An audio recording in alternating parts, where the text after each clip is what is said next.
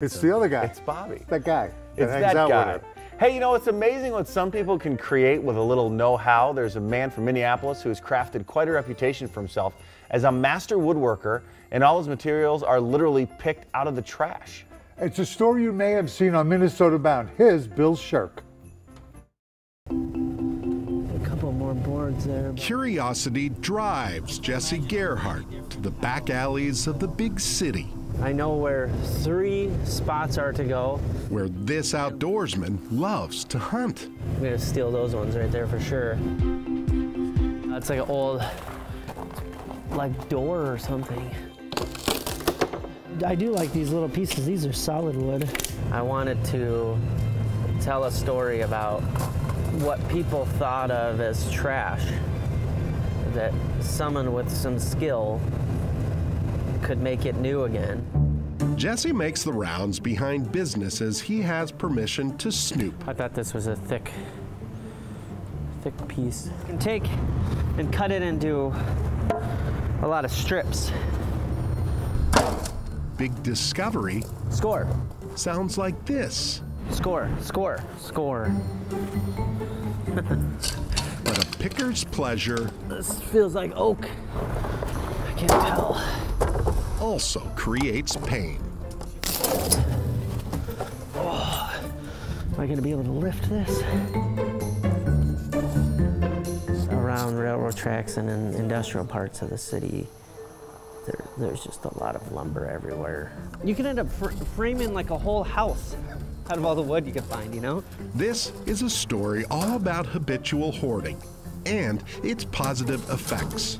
I got this strap off of a truck holding MREs on it when I was in the invasion of Iraq.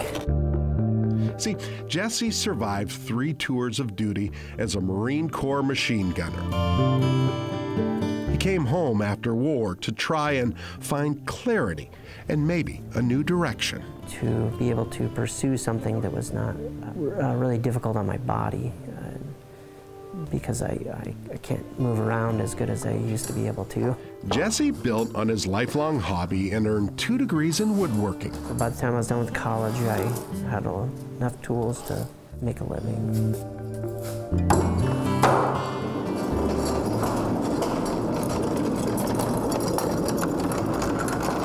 So he set up shop, literally, in an old Northeast workshop. It is here his story finally took shape. I find wood wherever I can get it and make stuff out of it. Mostly people's fences and wood flooring, people's dresser drawers. Yeah, so it's all recycled wood. A business that started with a single canoe. 90% of this is all church pew. The deck here is a cedar fence from Robbinsdale. This is that James J. Hill lumber from Delwood. It's that part of that gym floor. And then the waste from the canoes I make into the paddles. The waste from the paddles, a lot of times I make into the fishing nets. The waste from that I make into fishing lures. So these are all little cut-off pieces from when I make a canoe paddle. Jesse's form of recycling, a practice well perfected. Just look around.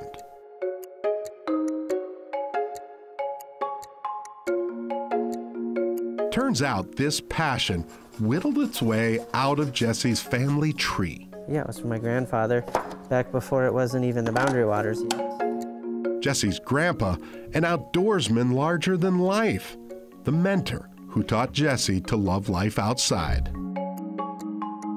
Jesse quickly became a chip off the old block.